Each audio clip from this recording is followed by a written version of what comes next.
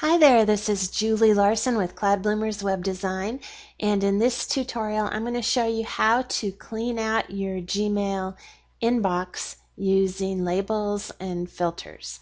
So first of all, this is what my current inbox looks like, and it hasn't looked like this in quite some time. About a month ago I had over 7,000 emails in here and I've just in the last 30 days have gone through, sorted, organized. It didn't take me 30 days to do it, but I just did it here and then when I had a few minutes. So let me show you how I did that.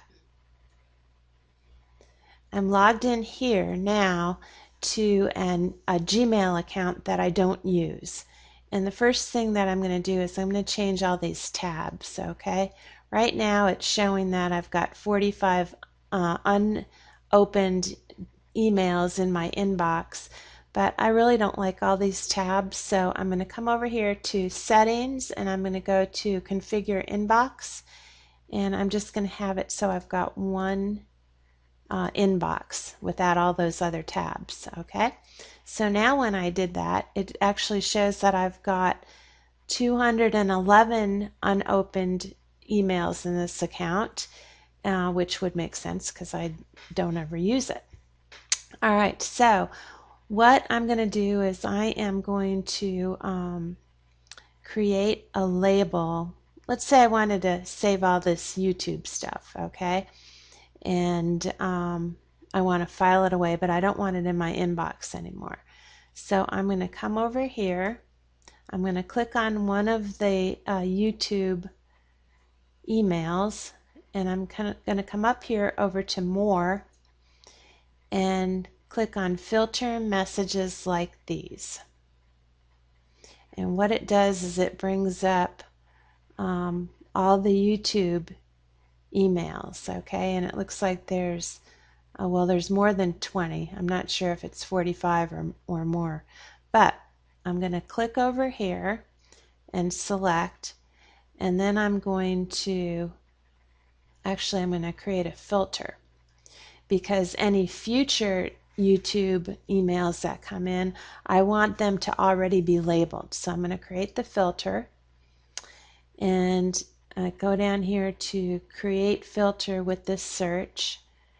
And I don't have a YouTube label yet, so I'm going to click on apply the label.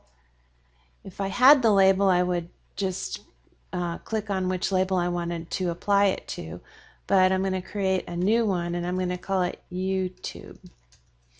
And if I want to nest it under a different folder or file or label, whatever you want to call it, I could do that. Maybe I wanted to put it under work. Okay. I can do that, or I can just have it on its own in a label over to the left. So I'm going to go ahead and create that filter. Whoops. Before I do that, I'm going to come over here and also apply filter to matching conversations. Okay, so I've got a new label. It's YouTube, and I'm going to nest it under work and then create. Okay, and it also, I guess it would have let me check that there. So I'm going to go ahead and create the filter. And now I'm going to come back here again and click on filter messages like these. And you'll see that now instead of just having the inbox label on it, it's got the work and then YouTube label. All right, so I am going to go ahead and select all, and when it selects all, it's only selecting all that are showing up on this page. And then in order to remove the inbox label, I'm going to click archive, and it's going to take them out of my inbox and put them in the YouTube. Okay, now I want to go to the next batch because there's more than what is showing up here. And I'm going to select all, and I'm going to once again archive them. Looks like there's some more, so I'm going to go ahead and come over here and again select all, and I'm going to archive them and select all and archive. You can notice the counter here of unopened emails is going down. I'm going to continue until I've got them all. Select all and then archive. Okay, we're down to the last of the list. Select all and then archive. Okay, so I've brought my inbox now down from 211 unopened to 109. Let me go through here. Let's see how many are in the Google Analytics. Okay, so I'm going to come up here. I chose the Gmail. I'm going to come up here and filter messages like these. Create a filter with this search, and I'm going to call this one a new label, Google Analytics. And again, I'm going to filter that one and put it under the work folder. Create, and then it's telling me that there's 10 matching conversations, so I'm going to apply that filter to those as well. Create the filter, and then I have to come back up here again and go to filter messages like these, so it will pull them all again. And then I'm going to select all, and I want to take them out of my inbox and then archive them into my new Google Analytics folder. Okay, and there was only the 10, so now I'm down to 99 unopened in my email inbox. And so okay, here's from the Google Plus, all right? So let me go ahead and just create another filter. Filter messages like these. Create filter with the search. And I'm going to create a new label once again because I don't have one. This is not an email box an email address that I use. So I'm going to come to new label and call it Google Plus. And then I'm going to again put that under work. If it was a personal one, I could have a personal folder. And then also apply filter to matching conversations. Create filter. And then I have to come back again, filter messages like these. I'm going to select all. I want to get them out of my inbox and archive them into the Google Plus folder. Okay, so now there's still more. So let me come over here, a few more. Okay, I'll select all those and then go ahead and archive them. And you can see how I am, I've gone from 211 to 72 here. And at any time, if I want to go down to my work file or my work folder, maybe I want to go back and pull something up from YouTube, I can go back and find it that way. I can also always do a search. So I can search all mail. I can search just what's in my inbox. I can search sent mail.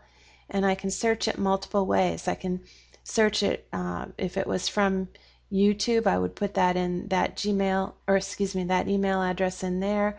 Or if it had a particular subject, or even if it just had some words, a word or words that I remembered and I wanted to search it that way.